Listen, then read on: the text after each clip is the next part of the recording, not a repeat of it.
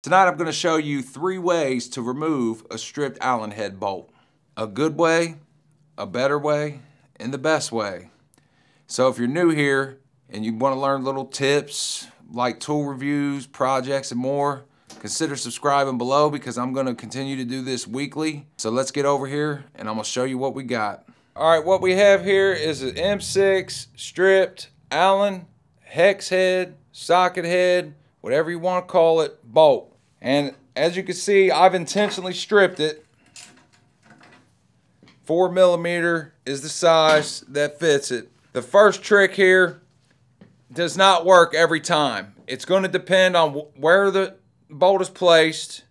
It's going to depend on if you can get to it. The style of socket head like this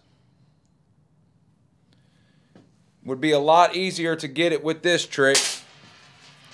But if you have a pair of vice grips or these Cobra Pliers, these right here are going to be your best bet to remove them.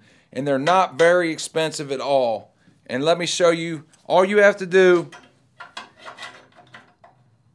is get a hold of it, grip, and turn. As I said, this won't always work.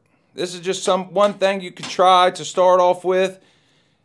I like these Cobra Pliers because of how thin the head is and because of the grip. Once these things latch on, they won't let go. Now you could use a pair of vice grips here, but as I said, this is my preferred way, and it will remove it if you can get a hold of it. So what if you can't get a hold of it? Let's go to number 2. Now if you've tried to get a hold of the bolt and you can't get a hold of it, you could try this way next. Take you a ball peen hammer, place it over the rounded hole, and hit down with a sledgehammer. That may flare it in enough to allow the Allen socket to catch a hold.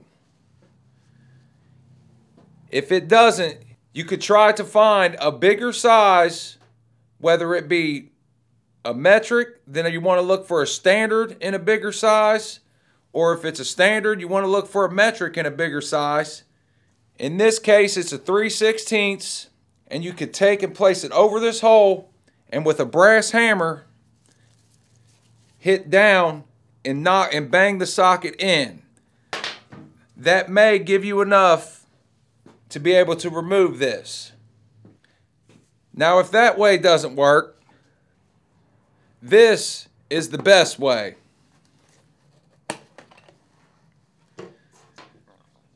This is a stripped Allen removal set.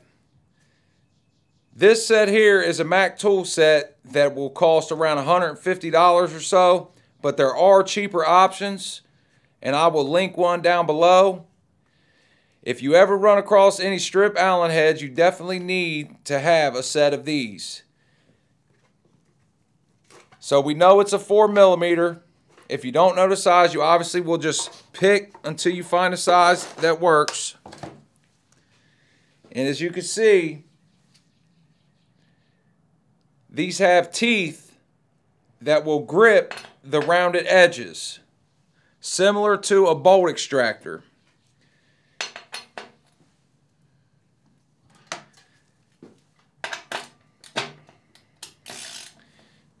You push it down in and it'll grip.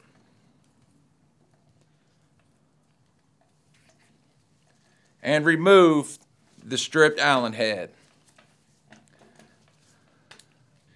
If you found this video helpful, consider subscribing to my channel.